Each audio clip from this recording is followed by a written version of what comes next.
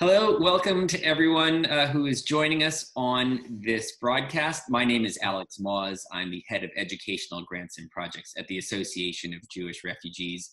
We're really pleased to be able to spend the next 30 minutes or so telling you a little bit about our work and how it relates to Yom HaShoah and to the liberation of Belsen and some other things that you might be interested in. We're really proud to be a supporter of Yom HaShoah, the UK national event. We do this through our educational grants funding program. So I wanted to just start by introducing you a little bit to the broader work of the Association of Jewish Refugees. And to do that, I wanted to ask our chief executive, Michael Newman, to tell us a little bit about the AJR. Thanks, Alex. So the AJR is primarily a social welfare organization attending to the social welfare care needs of our members, which are predominantly refugees who came to Britain in the late 30s from Central Europe. But we also have some survivors who joined as well, including some of those who were liberated from Belsen who we're commemorating this week. And so the organization was founded in 1941 by the refugees to help themselves integrate into life in Britain and to be a support network for each other. And the basic nature of the work of the organisation hasn't changed in all those years. We've always had a social services department. We've always had volunteers. We've also always had a regional presence. So we haven't always been a Northwest London community organisation. And you mentioned earlier about the current coronavirus emergency, the current situation. So in the current climate, we're trying to be in touch with as many of our members as possible through a phone around and through virtual meetings, just to check in on them, to make sure that they have enough food, medicine, that they have some opportunities for stimulation to help break isolation, which we know can have a detrimental effect on people's lives, particularly overlaid with the trauma that they may have experienced in the past. So all our efforts are now vested in trying to be in contact with and support our members as much as we can virtually, as opposed to being able to see them physically. It's a bit of a challenge. Fortunately, we are a national organisation, so we have colleagues all around the country, social workers, members of our volunteer department staff, as well as in excess of 300 volunteers who are supplementing that work, who are able to be in touch with our members on a very regular basis and to make sure that we are addressing needs and concerns that they might have as much as possible. So I want to also take the opportunity to thank everybody for what they're doing. And it's also a chance to say that if throughout the community there are survivors and refugees that who may know of that might need some assistance, particularly at this critical time, then please do let us know. That's brilliant. It's worth saying that next year, the AJR will be celebrating our 80th anniversary. Our work has been going on for a long time prior to coronavirus, and we expect very much that it will continue as it always does after this crisis is over. This might be a good time actually for us to cut away to show a short 3-minute video that we made just a couple years ago that showcases our work in normal times, we would say. So let's have a look at that.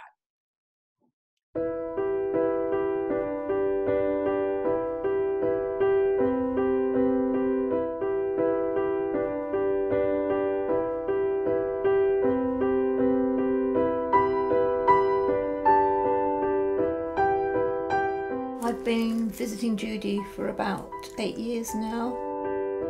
I think of my daughter at 17 and then Judy at 17 when she bought herself a nurse's uniform, dressed up and got on the train and cared for the little ones, so the Nazis, when they boarded the train, ignored her. Judy puts life back into perspective.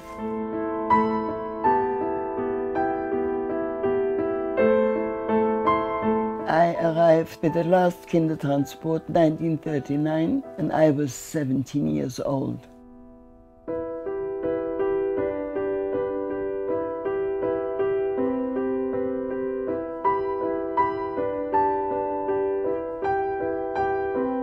vaccines come here to advise me, to make me feel better, sort out things that I was confused with. She's a lovely person. My family are very grateful to AJR that I can stay here on my own and be comfortable.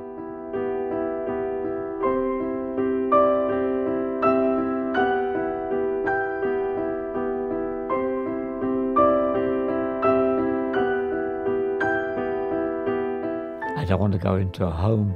I don't want to go anywhere else. I couldn't be here without AJR.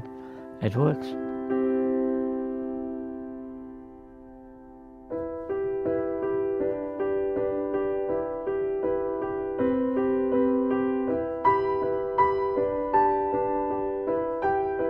I think it's really important. I think it's an absolute honour, if anything, to hear Eva's story. And I'll carry on visiting Eva if she lets me.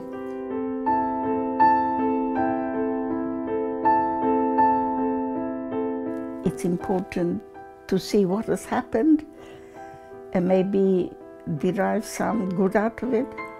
Although in the early days I never needed anything or wanted anything, AJR helps me tremendously today, and they're absolutely amazing.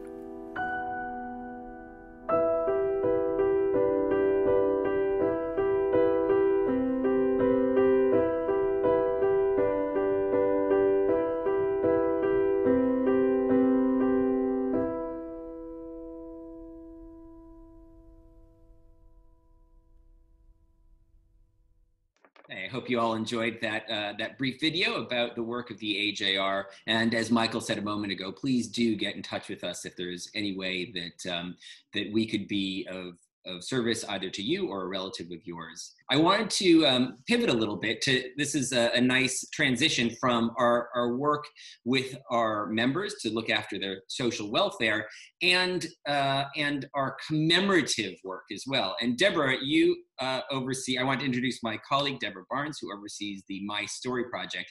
And this is a nice combination of both of those functions of the AJR. I was hoping you could tell our viewers a little bit about the work that you do there.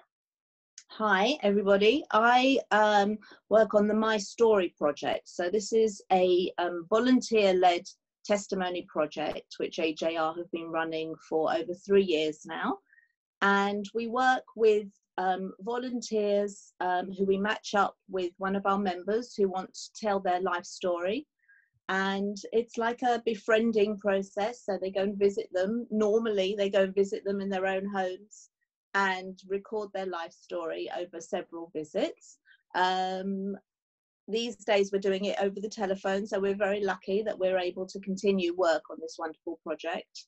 And the result is a professionally designed and printed book. Here's the one I've got at home, the only one I've got at home at the moment, which we gift copies to our members. And I have to say that the feedback that we get from our volunteers and our members and their families is always extremely positive. It's a very positive, uplifting experience for everybody. So one of the books that we've produced is the life story of Eva Bihar, who was born in Romania in 1925.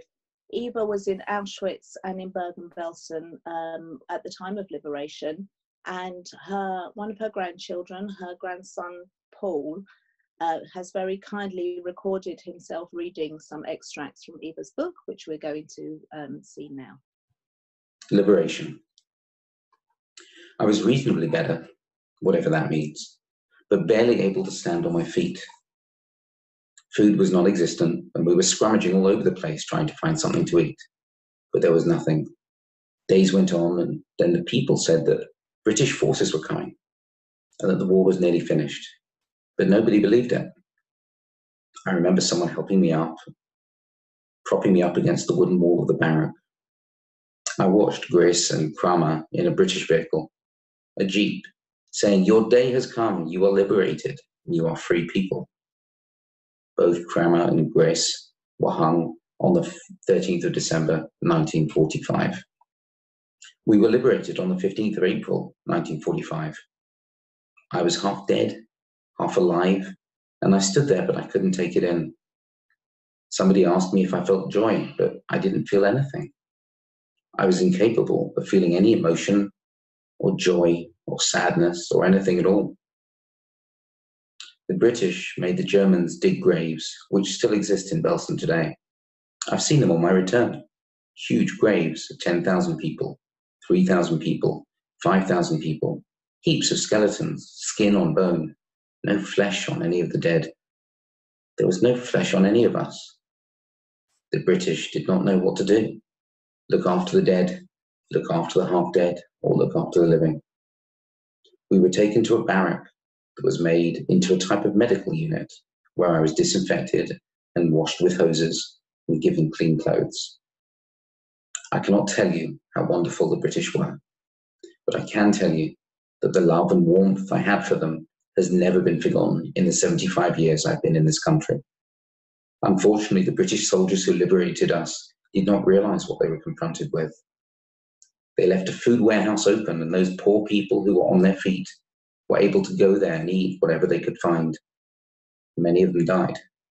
They stuffed themselves with food and their stomachs couldn't take it. And we lost a lot of people. They were liberated and then they were gone. I was too ill still, so I was taken to this hospital, deloused, and gradually I started to eat. I can't tell you anymore. I was just too ill, and I don't remember if anyone from my bunk survived. The British had learned their lesson with the warehouse, and we were fed very gently. I was getting on my feet and getting better. We were getting parcels from the Jewish Relief Unit and all sorts of little bits of niceness. Excellent. Well, thank you, Deborah, for producing that video clip there. What an appropriate time to have a grandson reading his grandmother's My Storybook for the first time here on Yom HaShoah. It seems only too fitting. And speaking of stories, personal stories are very much at the heart of another one of our projects that we wanted to highlight today, which is the Refugee Voices Project. And I've invited my colleague, Dr. Bea Lefkowitz, who is the director of Refugee Voices, to tell us a little bit about that. Bea, tell us, what is Refugee Voices? Thank you, Alex. Hello, everyone. It's a privilege to be here today to talk to you. So Refugee Voices, we started the AJR Refugee Voices project in 2003. And I'm very, very happy to say that we have now captured 251 interviews. And we launched last November, we launched our website. So you will be able to see those interviews. You can't listen to the testimony, but you can go to the different institutions who have got it. One of them is the Wiener Holocaust Library. But the most amazing thing is that our oldest interviewee, for example, was born in 1906. So we're very privileged that we started interviewing in 2003 and that we have captured some of the older members of the community. And I'm just to say, I'm on this Yom HaShoah, I'm thinking of all the people we've interviewed, they're safe. And I'm also thinking of the second generations who sometimes cannot be with their parents, or third generation who can't be with their grandparents. And so I think this will be a very poignant Yom HaShoah for many people. Thank you. And you cut together a video for this occasion as well, didn't you? Yes. So if you go to our website and you go to the concentration camp website, and each camp has its own listing. So if you press on Bergen-Belsen, we have 4 survivors who were in Bergen-Belsen, but we have also the testimony of Helen Bamber, who worked for the Jewish Relief Unit and came to Belsen a few months after liberation. And so we've cut something together with their testimonies. And just to talk a little bit about Helen Bamber, because it's a very moving and special testimony. She was born in 1925. She joined the Relief Unit in 1944, came to Germany in 1945, and she talks very, very movingly about going into the camp and listening to the survivors and really listening. And she describes it in a very strong language. She said she understood she had to sit down with the survivors, and they put their fingers into her arms, and they needed to tell the story. And even if not everyone survived, she felt it was really important to listen to the story and to become a witness. Fantastic. Let's have a look at that video now.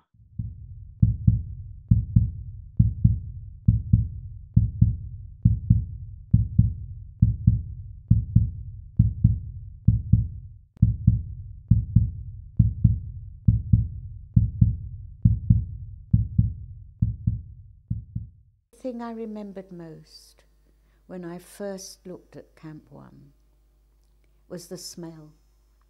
And it was the smell, and I've never forgotten it, it was the smell of geraniums, like that sweet, dank smell of geraniums. And the mounds of the mass graves, the burials. And the fact that people were then incarcerated in the former SS barracks. And I spent time talking to people, the survivors, in those dark, cold, barracks. When you first listen to the stories that survivors tell you,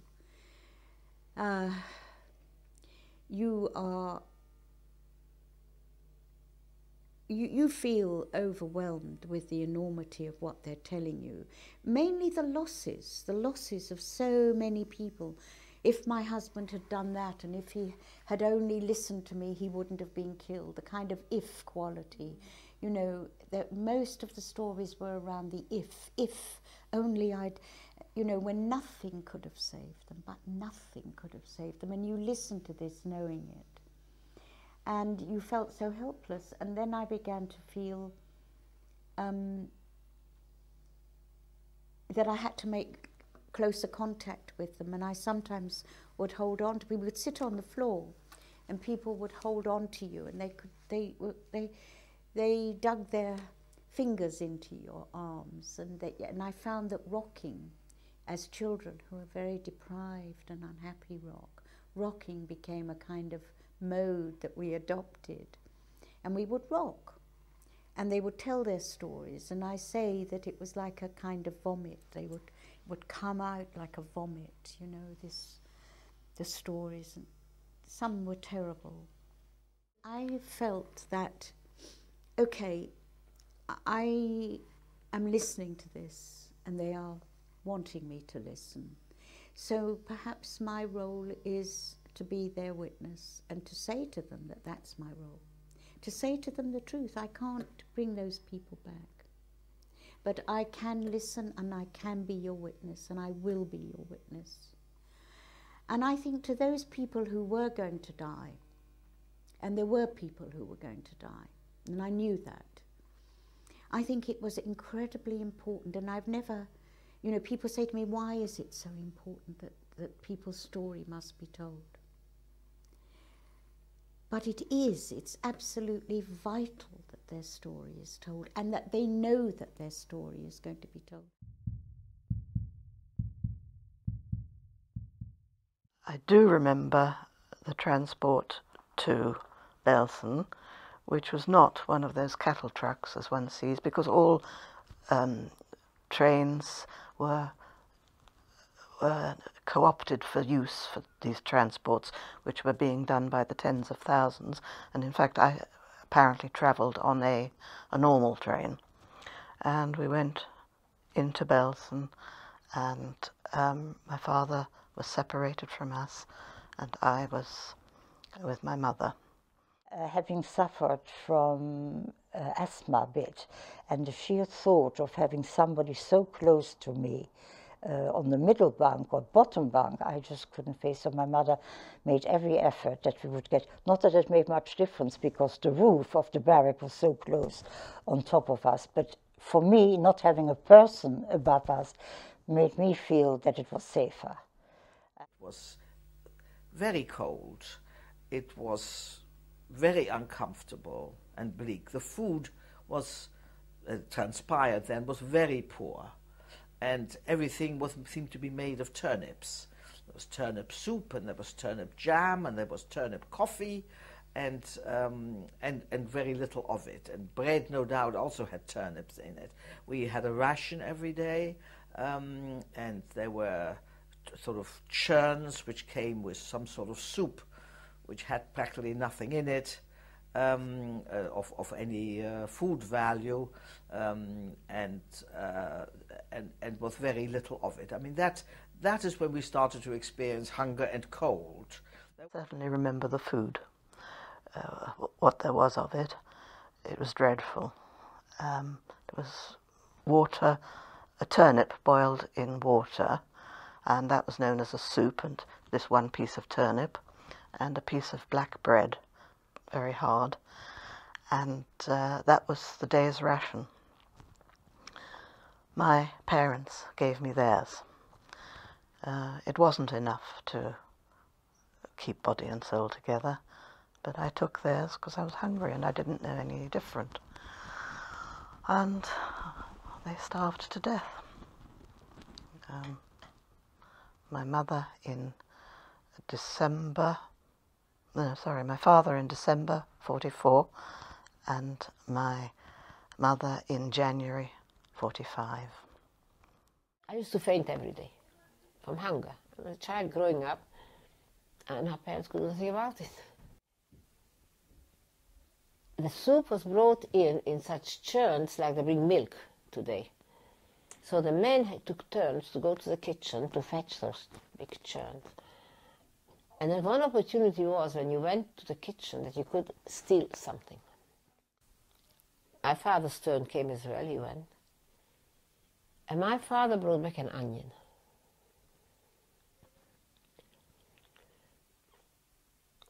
Now, we peeled that onion and we sat down to eat it.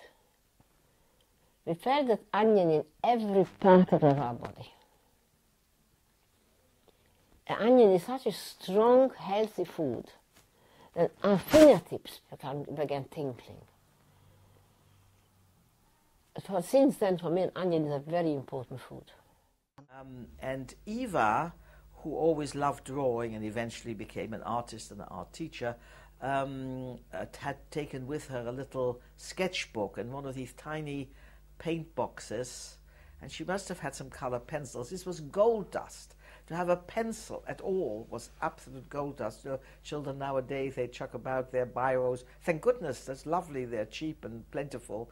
But to have a pencil and a piece of paper was really something. And she drew pictures. I wish I had it here to show you. Occasionally camp scenes, barracks with bunk beds and so on, but mainly very, very colorful fairy stories. You know, Snow White and the dwarfs and Red Riding Hood and so on, very brightly colored, which of course took her away from where she was. I remember being told by Mrs. Birnbaum that my mother had died.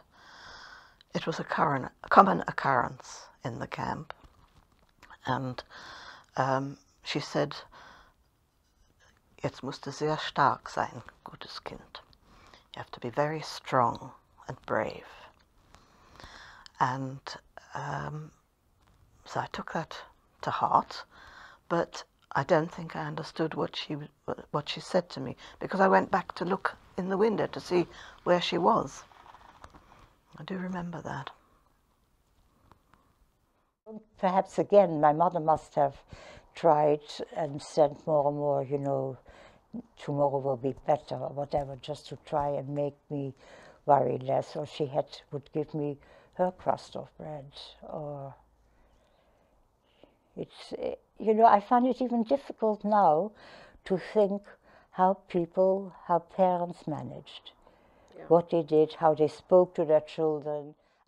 I think as a child I very much took each day as it came, and I certainly had no idea, you know, one didn't as a child really think of how this might end. I think most of my sort of concentration was focused on hunger and cold and fear, I suppose, those three things. And you concentrated on those things rather on what might happen tomorrow. I can't remember thinking, how will this end or what will we do? I didn't think ahead, which perhaps is as well.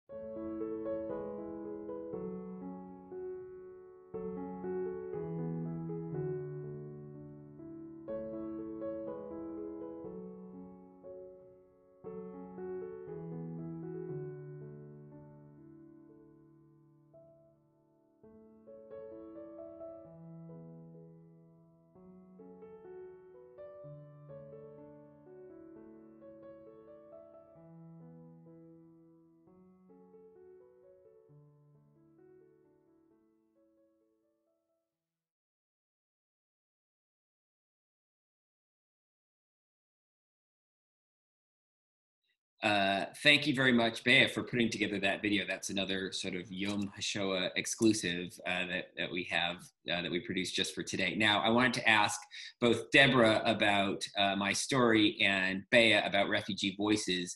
If there are people who have a story that they might want to tell in either one of these formats, is there a way for them to get in touch with you? Deborah? Yes, absolutely. So anybody who's interested in volunteering on this project can get more information from the AJR website. You need to apply to be a volunteer, and that'll be great. Great, thank you. And Bea, how about for Refugee Voices? Yes, so we have adapted ourselves to the situation, and we are pioneering now remote oral history interviews, which will involve either, if people have the capacity, a Zoom recording, or we can do a telephone recording. So if anyone is interested, please get in touch and we can set up an interview.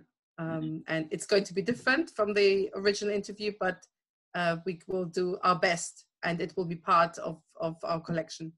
So please get in touch. That's great. Michael, I wanted to ask you, how do you see this element of the AJR's work? How does it fit alongside, or how does it fit within the AJR's wider mission? Well, it's very important to keep in mind that both the My Story and the Refugee Voices projects are also capturing the unique heritage, culture and history and the traditions of the refugees and survivors, because the collections start by talking about the life of the interviewee before the war.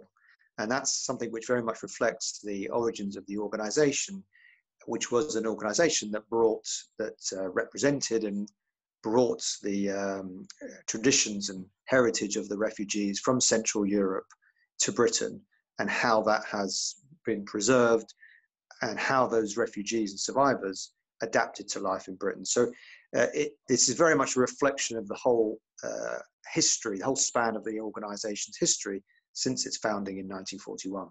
Excellent.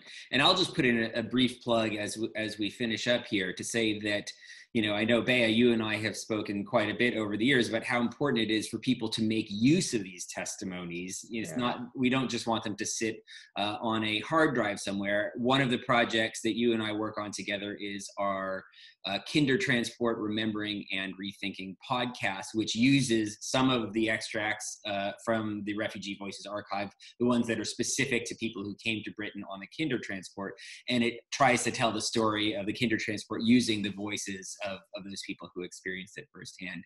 And I think that as we finish up this AJR segment of the Yom HaShoah broadcast, that's a fitting way to finish, which is remembering that so much of what we're here to do today is to pay tribute to the voices of those who suffered under Nazism, refugees and survivors. And on behalf of all of us at the AJR, we wanted to thank those of you who are spending part of your day today just taking a moment out to commemorate this history.